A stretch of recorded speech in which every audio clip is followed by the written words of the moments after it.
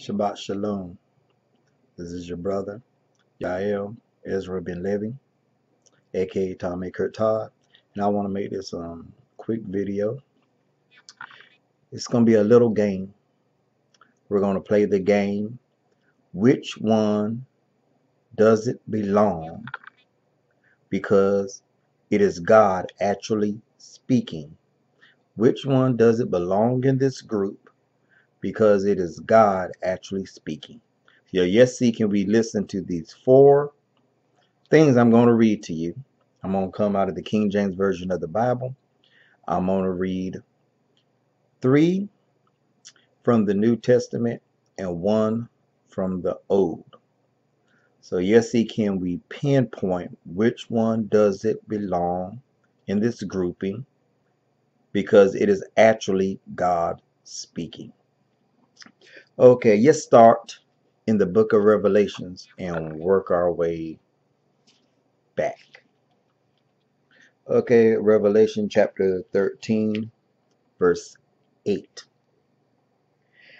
And all that dwell upon the earth shall worship him, whose names are not written in the book of life of the Lamb, slain from the foundation of the world. First Peter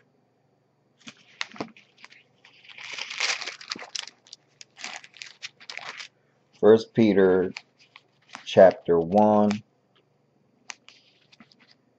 18 through 20.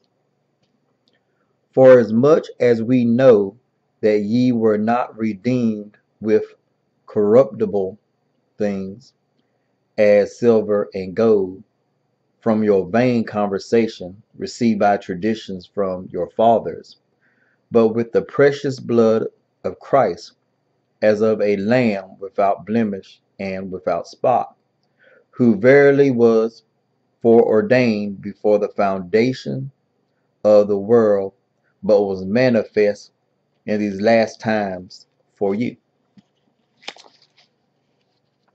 The Gospel of John, chapter 1, verse 29. The next day John seeth Jesus coming unto him, and saith, Behold, the Lamb of God, which taketh away the sin of the world. Okay, now let us go to the book of Genesis, chapter 4,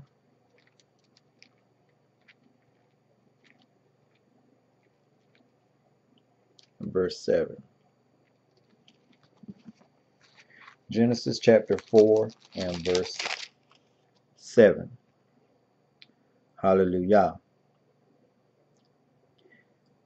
Let's start at verse 6. And Yahweh saith unto Cain, Why art thou wroth? And why is thy countenance fallen? If thou doest well, shalt thou not be accepted?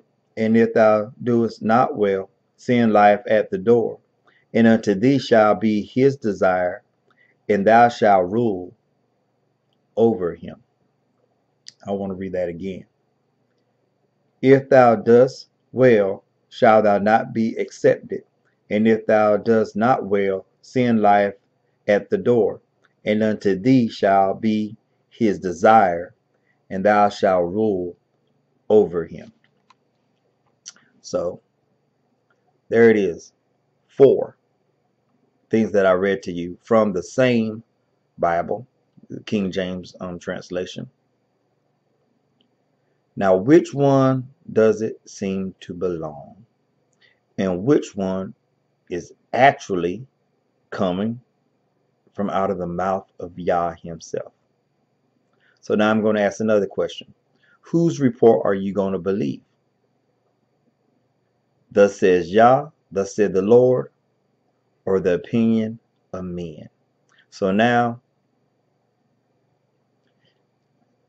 get you a nice quiet space to go to, get along with your thoughts, and find out from the 4 that I read which one do not belong with that grouping and which one is actually the words of our God, the words that we are supposed to be indeed following. So shalom, love, and blessings. And I'm ready to hear some feedback. Out.